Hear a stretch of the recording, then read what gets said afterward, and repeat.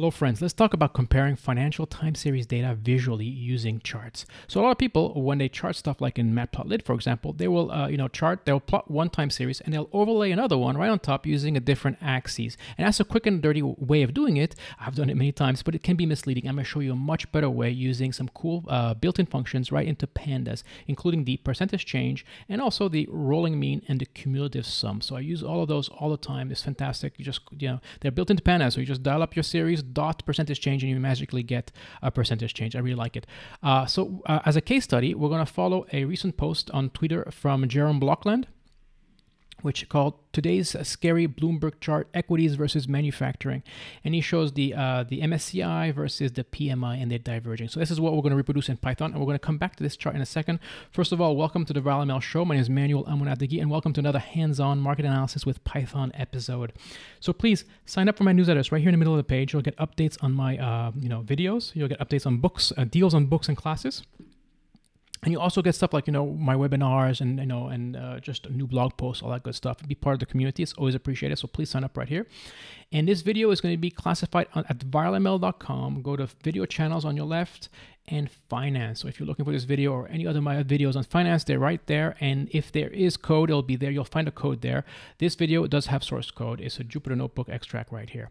So, let's go back to this chart for a second. So here we see in gray, right, we have the MSCI, which stands for the Morgan Stanley International World Index. It represents some like 20, 30 countries around the world. And you can see it's definitely, kind of, bullish, right? Bounced a bit here, but it looks like he's making a new high since 2015. So it's doing really well. And in blue, you have, of course, the PMI Composite Index, which is the Manufacturing Purchasing Managers Index. And that's a survey. Every month, they send them out to, people who are in the manufacturing world, and they gave their prognostics for a month going forward, and it's been pretty gloomy since mid 2008. It's going down. So so we're gonna kind of plot this divergence. So we're not trying to predict the future. We're not trying to forecast things here. We're just trying to understand ourselves what's going on in the present, and I'm going to show you where to get both these data sets so we can plot them and learn about them. And if you're interested in this kind of thing, every month the PMI comes out once a month, plot it every month, right? Just keep abreast of what's going on, and that's the best way of being prepared. So let's jump to the Jupyter Notebook. It should be right there as an extract. Open it up. There's some explanation about the different functions we're going to look, including the tweet that we're talking about. We're going to need some data. So there's two important ones we need, and they all come from the same website, Quandl. So go get the MSCI World Index. Click on the link. It'll open up it'll bring you to Quandl. Quandl is a really cool site. It offers all sorts of free data. It has paid data as well, but the free data is really cool because it's oftentimes a lot of government data, and they will, they'll clean it up and they'll make it in one nice, CSV, so you can work with it. So you do need an account. It's free, but you need to have an account. So I highly encourage you to get one. So here it is, right? The MSCI is the World Index Futures. This is the continuous contract. It'll do for our needs. Simply, make sure you're on the max, so you get as much data as you can. Hit download and CSV, and they'll download it to your local machine. And make sure you run that Jupyter Notebook in the same folder, or have a path to that folder. Next, we're going to need the PMI Composite Index. Same deal. Click on there. We're also going back to Quandl. And here it is. And Quandl will have all sorts of the PMI. The PMI is a bunch of different surveys, different values. They have a lot of those values also available there. So I recommend you check it out. So here we have it, right? Also make sure you have the maximum amount of data. Download CSV and download it to your local folder, your local machine, in whatever folder you want, and make sure you run this from that folder, or do like what I do, have a path that points to your financial data. So we're going to load a whole bunch of libraries in memory. I'm just going to pass on this. Here is my path. Let's get to the interesting stuff, the MSCI. So I'm going to walk you through this one because I do that with all of my Jupyter Notebooks. Whenever I'm bringing in data, my financial data, I do this all the time, because we're talking about time series, and time series are basically plots, data points over time, right? So you have to make sure you do a few things. So first of all, you load it in memory using pandas.read_CSV. I pass my path, so because I have mine, sorted by date in folders, the dated folders, basically.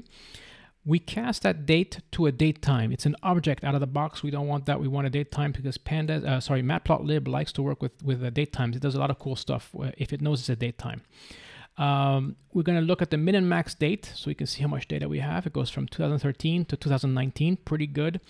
And then we are going to sort it. This is very important with time series. Sort it by date in ascending order, because we're going to be doing rolling averages, percentage change, all these things. You always want it to start with the oldest date and work its way to the present, not the other way around. Otherwise, you'd be cheating. You'd be using the future to model the past. We want to use the past to model the future, right? So always sort everything in ascending order, because some things will come. Some sites have them in descending order by default, others ascending order. Who knows? This is a way of avoiding that. And we're going to look at the data and look at that. It looks beautiful. We have more data than we need. We have a date, more features than we need, and we have the settled. We're just going to use these two. Same deal for the PMI, same site, so same format. And we're doing the same thing, casting to date, of course, sorting by date in ascending order, etc. And look at that, we have data going back to 1948. So unfortunately, we're not going to be able to work with that data because we're going to be comparing both. So this is going to be the smallest date, right? It's be the whatever starts intersecting, they start intersecting only in 2013. Okay, cool. And I'm also bringing the Hang Seng index because it's very correlated to the MSCI, and I'll show you how I found that out. But you don't need to download this one. This is from Yahoo Finance. I'll just show it to you. But let's look at comparing the MSCI and the PMI. So if I go back to the tweet, we see that it looks like it's mid 2015 or the third quarter of 2015. So I played around with it and I came up with this date as a good date to try to replicate what we see in the chart in the tweet. So what I do is I create a cutoff date and I take a copy of both data sets. That allows me to not always have to reload them from file, re-clean them, do the data wrangling. I just take a copy like that. These are temporary copies of these, and it allows me to cut them up, play around with them. And every time I want to go refresh it, I just have to pull up another copy. And then in this case, I am going to cut them. I'm going to cut them by anything that before 2015 I don't want. I'm throwing in the garbage. So both data sets are going to start by 2015. And then we're going to plot them. And this is kind of the typical quick and dirty. Everybody does it this way. You create a matplotlib figure. That's done by calling plt.subplots, and I pass it a figure size because it's going to be perfectly formatted for Jupyter notebooks. I love this black background. I've been using it recently, so I'm using it everywhere. It's very easy to see the chart. Basically, you color the background black, and you can then chart things in yellow or in white, and it really comes out really nicely. So in the first axis, we're going to put the MSCI. So it's going to be plt.plot the date, and we're going to go with the settle price. I'm going to plot this one in gray with a line width of 2, and I'm going to label it appropriately. I want the grid. I like the grid as well, and the legend. We're going to position it, and we're going to do a title called MSCI World Index versus the ISM Manufacturing PMI. And I'm going to open a second axis, meaning that one is going to have this y-axis, the other one will have the other y-axis, and you simply do that by calling ax.twinx, and that means this one is going to be on an independent scale and a price scale. And this is the same thing, date first, then the PMI, and a kind of a blue color. I had to kind of poke around to get this bluish color. The line width 2, and the label. And so let's see what this looks like. So here it is, right? So let's see how we're doing comparison-wise. It's starting to be correct. We can definitely determine that we have the same data, right? This is pretty similar. One thing you'll notice here is the PMI is a monthly data point, so it's nice and smooth, while the MSCI is daily, or whenever the market's 5 days a week. And you can see how jaggedy it is. So if we want to try to get to this, we're going to start using the first Pandas function. This is cool, called the rolling average right here, the rolling, right? So same deal. I'm pulling up I'm making copies again, cutting it this time I'm cutting it a little earlier. We are going to do we're going to be working off of separate axes. So in the first axis, I am now going to take the price. You see, this is what we did before, right? The MSCI World Index underscore data frame underscore TMP settle. And I'm going to call, so this is your series, right? This is your time series. I'm calling dot rolling.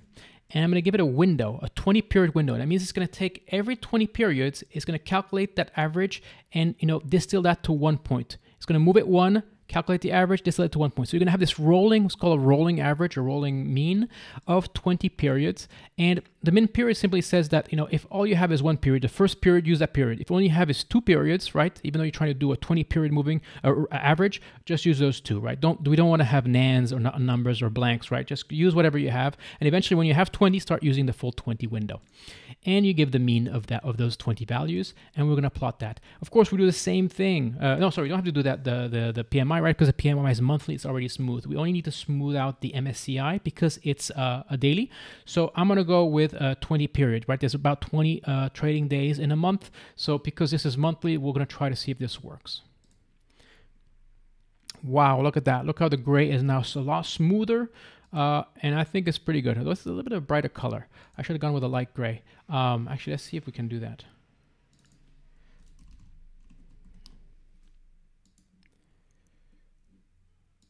Oh yeah, even better. Yeah. So we're starting. So this is more or less like the chart that Jorlin posted. The only difference is here you see, right, at the beginning of the chart, the earliest date, they're really kind of together, right? And that's one thing that's very important to do. And if you're just overlaying two time series on their own axis, you have no idea. Basically, the way it's doing it is going to kind of look at the topmost point, the bottommost point for each time series, and it's going to try to fit them that way, right? So it's a bit random. In a lot of cases, you kind of want them to start at the same point. So that's what we're going to do next. For that, we're going to have to join them together. That's super easy. We have 2 data sets. We're going to join them using the PD merge, so Pandas merge function. And that's basically going to take those 2 separate data frames and bring them into one data frame. There's a few things we have to do. Remember, the MCSI is a daily time frame, and the ISM PMI is a monthly time frame. So I'm going to join them using a left join. That means take everything on the left, MSCI, and try to fit everything from the PMI there. So we're going to have a lot of empty cells, right? Empty values. And so that's what it's going to do here. And then we're simply going to fill those with a forward fill, right? So we're going to fill them with a forward value. It means if one day is 20 and you have nothing for the next 2 days afterwards, you're going to take the 20 and forward fill. So next 2 empty ones are now 20s, right? That's what we do here. If there are NAs, we remove them. There shouldn't be. And we take a look at what we have. And now look at that, right? So this is daily data. So the MCSI changes every day, or sometimes it doesn't change, but most of the time it changes. But the PMI won't change, right? Because we're using that forward fill. So it's going to be, it's going to have 20 chunks of 20 periods with the exact same value, and that's fine. So now let's take a quick peek. I'm going to look at them. The difference here is now we're not going to be calling the axis twin x like we did here, right? Here we're calling, when I'm plotting the second time series, I'm calling ax.twinx. I'm not going to do it here, because we just joined them together. Okay, so we're ready. Let's see. I'm ready to go, good to go. So that's the joining, and now let's take a peek at this. Ooh, what happened? Look at that. So we joined them, but they're on different scales. So we're joining everything on one single y-axis, and of course, the MCSI is a lot bigger number than the PMI. So it's very hard to read. So what do we do now? Very easy. We now call another function the percentage change. So I'm going to create, so now we have that data frame, right? Together the underscore df, which contains both the PMI and the MSCI.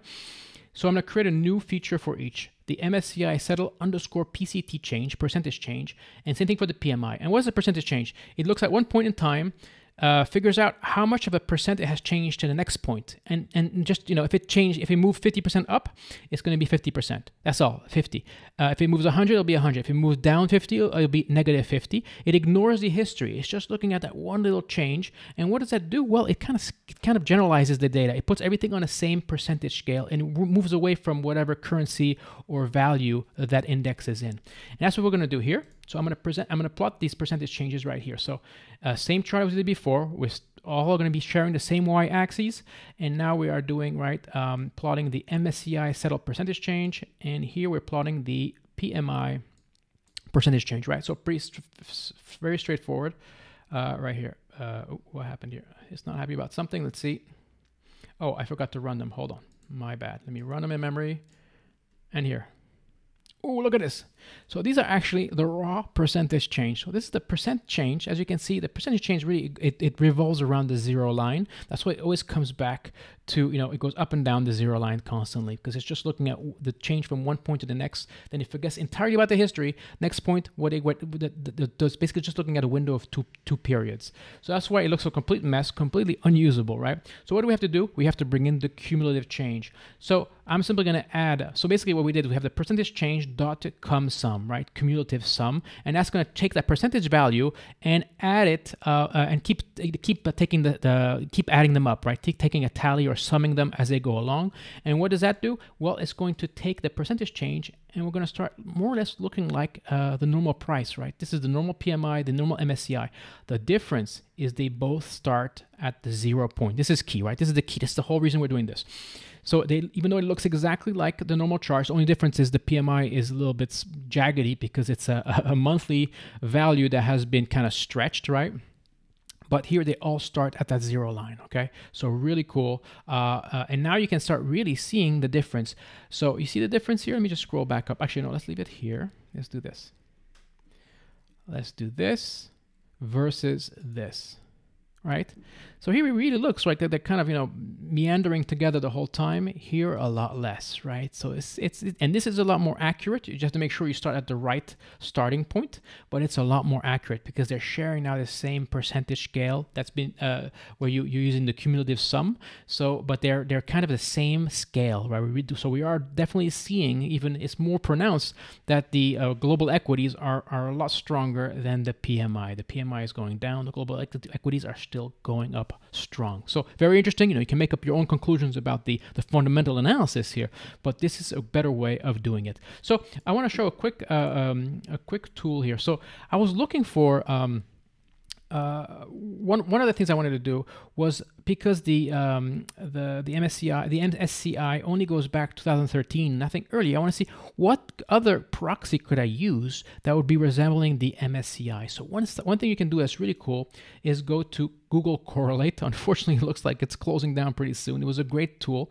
So you simply put whatever you want, MSCI World Index. I want to do a correlation search for a monthly time series, and it returns how correlated other values are, right? So of course, the MSCI World Index is very correlated to the MSCI World. It's not very interesting.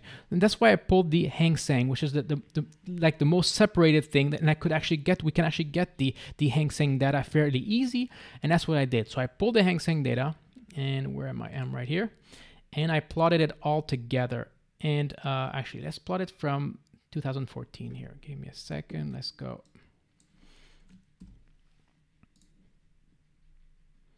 And look at that. It's pretty cool, right? Look how correlated the index is to the global equities. So the global equity is made up of 28 countries, though it is very correlated to the Hang Seng, which is an extremely strong index, right? I'm kind of sad that this whole Google Correlate is going away, because it was pretty cool. You could correlate anything, and it's really kind of giving you an eye into Google searches through the window of a time series. So pretty cool. Anyways, so play around, right? The Jupyter extract is there with the notes.